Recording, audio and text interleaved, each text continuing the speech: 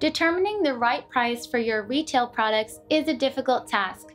Price items too high, and you might lose business. Price them too low, and you lower your profit margin. So, how do you incorporate different data sources to analyze historical pricing trends and make predictions on future demand? Today, we'll show you how using Google's Data Cloud.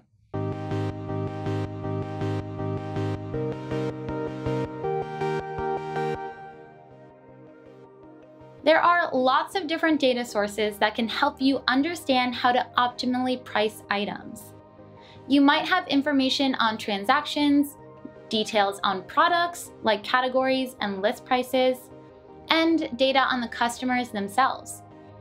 However, the data required to drive pricing insight is often disparate, potentially coming from different systems with their own formats. One way to make working with these sources more effective is to combine key attributes into a single cleaned and standardized schema, which we'll refer to as the Common Data Model, or CDM.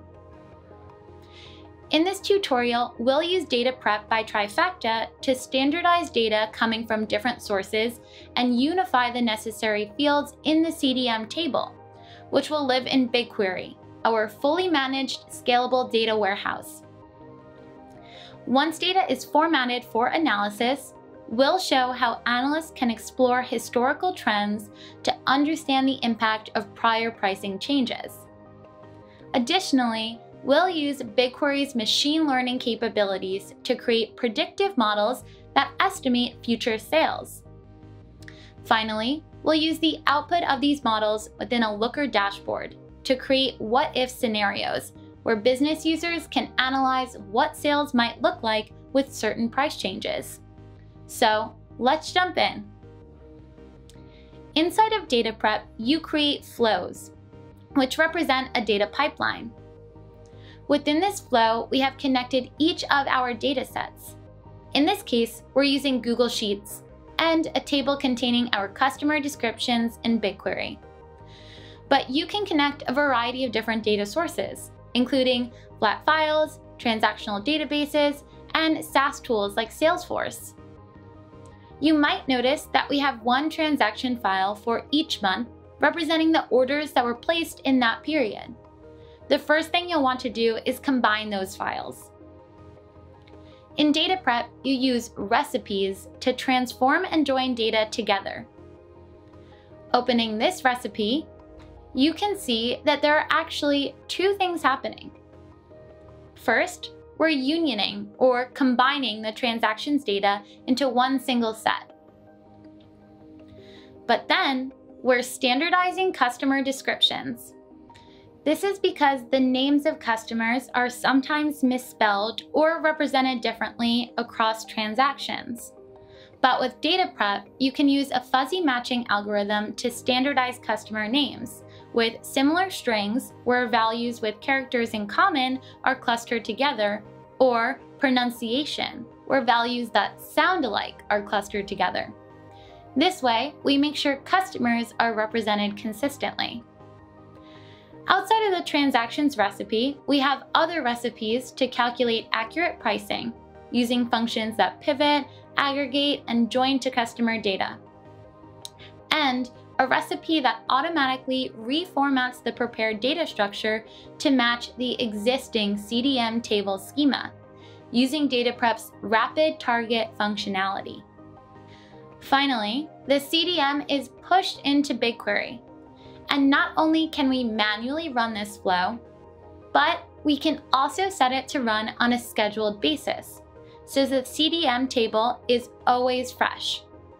With our prepared data in BigQuery, we're ready to take a look at what's happened historically when we've changed the price of an item. Here, we're using standard SQL to create a temporary table with one row for each price change. And it contains relevant information like the total number of orders at the current price point compared to orders at the previous price point. With this temp table in place, we can do things like look at the average price change, or see how sales have changed relative to the price difference.